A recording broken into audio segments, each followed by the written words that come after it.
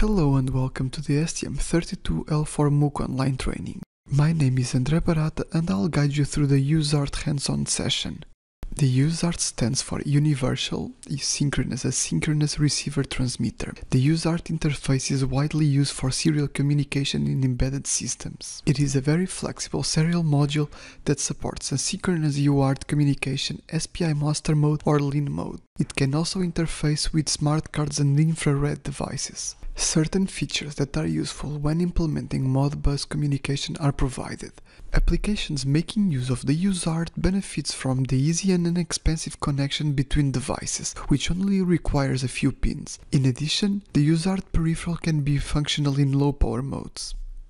In this session we will learn how to configure and generate code for the USART peripheral in STM32CubeMX. In specific, we will make use of the ST-Link virtual COM port to establish a communication between the MCU and the computer without any external UART to USB converter. When remapping RX to TX signals of the USART2 peripheral to PD5 and PD6 pins, they connect to the ST-Link, which allows to transfer data between the onboard MCU and PC. To be able to see the transmitted data, we'll need to use a terminal application. After this introduction, let's open STM32CubeMX to start configuring our peripherals. Let's start by creating a new project. We'll type our part number STM32L476VG. We will select the desired part and we'll press Start Project. In this example, the USART2 will be enabled and configured to asynchronous mode. As we intended to communicate through the ST-Link virtual COM port, some remapping is needed. To see the remapping options for a certain signal, press and hold Ctrl button and left click on a pin to which the signal is currently assigned. Hold left mouse button and remap both USART2 signal to pins PD5 and PD6 using drag and drop.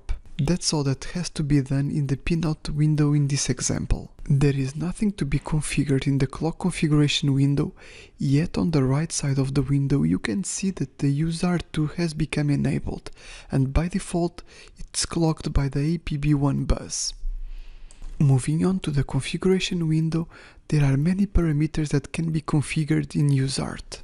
Starting from the common ones such as baud rate, parity or word length, to the advanced ones such as pin swapping, active level of each signal, auto baud rate detection, etc. We are only going to modify word length from 7 bits to 8 bits. Now we will configure DMA channel for transmit direction, so please open DMA setting tab. Press Add button, then select USART to transmit DMA request. You can see that the 7th channel of DMA1 has been automatically assigned, since this one is dedicated for USART to transmit requests. The direction is from memory to peripheral and the priority is by default low. As there won't be another DMA request configured, we can leave it as it is. The rest of the settings we will leave it as default.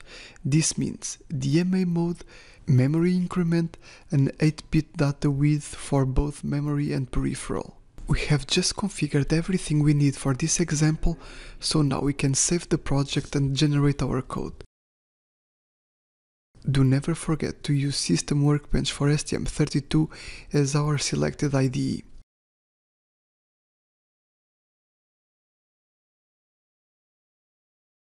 Once the code is generated and the IDE is fully loaded, we can open the main.c file, which is in the source folder. As always, the necessary header files are automatically included and the handle structures for the configured peripherals have been created. Moreover, functions for the system clock configuration, USART2 and DMA initialization have been configured and are called from the main function. Let's have a look on the function that initializes USART2. Inside this function, the handle structure for the USART2 is filled with the predefined parameters, and at the end, HAL UART init function is called. This function sets the peripheral registers based on the configuration of the handle structure.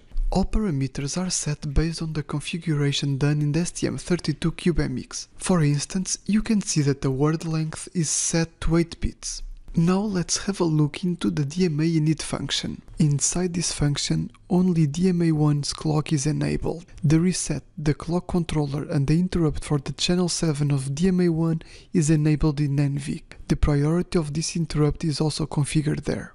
For the DMA channel configuration, we have to go inside the STM32L4XX HAL MSP.c source file, which contains system level initialization for peripherals.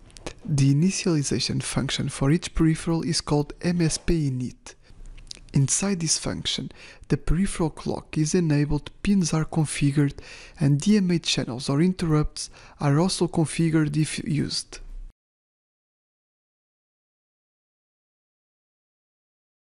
Let's start writing our code by creating a buffer that will hold the message to be transmitted.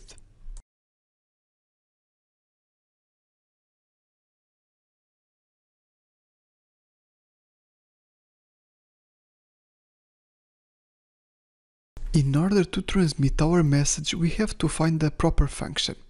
We can start by typing HAL UART and press Ctrl space. We will get a list of possible functions. The function HAL UART transmit DMA will be used. As you can see, the function returns an HAL status value if it has been executed properly, otherwise it will return HAL error. There are three arguments to be passed to this function. The first one is a pointer to the UART handle structure, the second one is a pointer to the data buffer, and the last one is the number of data transfers.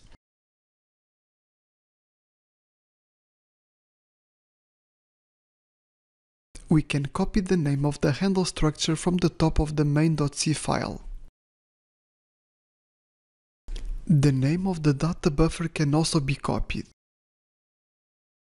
As you probably know, the name of an array is also a pointer to the first element.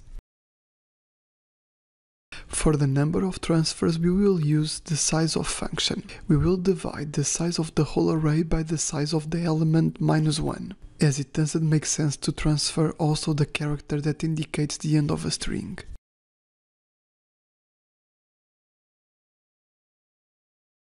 We are also going to check the return value and call error handler in case of a failure. On the following step, we will enter the sleep low power mode and let DMA plus UART do the job without CPU interaction. In sleep mode, the clock sources for the core are turned off and thus the overall power consumption is reduced. Thanks to DMA, CPU is not needed to transfer the data. But before that, we need to call the HAL suspend tick function to disable interrupts coming from the sysTick timer. This timer is configured and started inside the HAL init function, which is called at the beginning of the main function. It is used as time-based and configured by default to generate interrupts with 1 millisecond period. If we didn't disable the sysTick interrupt, the sysTick timer would wake up the microcontroller for sleep mode within 1 millisecond. Now we can finally call the function used to enter the sleep mode. As always, the function name starts with HAL, then PWR since related to power control. We can press Ctrl space to look for the proper function. HAL PWR enter sleep mode seems to be a good choice. The function has no return value and it expects two arguments, the regulator mode and sleep entry. The explanation of the meaning of these two arguments is out of the scope of this example. We will pass PWR main regulator on and sleep entry WFI.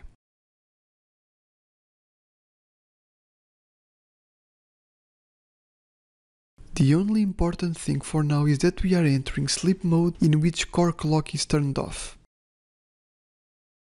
We have just finished the coding part and now we can build the project and enter the debug session.